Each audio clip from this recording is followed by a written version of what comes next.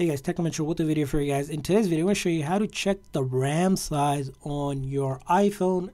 So let's get started. So checking the RAM size on your iPhone isn't as straightforward because Apple doesn't list it. And usually even when Apple announces their iPhone, they don't mention it. It's kind of hidden from just general knowledge that you would usually know. So if you go into your setting of your iPhone, try to look for that in the general about section. You won't find that anywhere because it's not listed there. So in order to find the RAM size on your iPhone is you have to go to Google or when you search browser and search up iPhone RAM size for your specific model. For example, there's a list out there. Then there's tons of websites that provide that data. For example, here's the one that if you click on it and I go down here and take a look at it, I can find the RAM size for my model. As you can see here, there's a bunch of these that are available on the new iPhone 15 and the 15 Pro. They have 8 gigs, and if you have a 15 or the 15 Plus, you're getting 6 gigs. And then other models as well are all listed here. So if you need to find one, just specifically just Google search or search it on the web, and you'll find the exact amount of RAM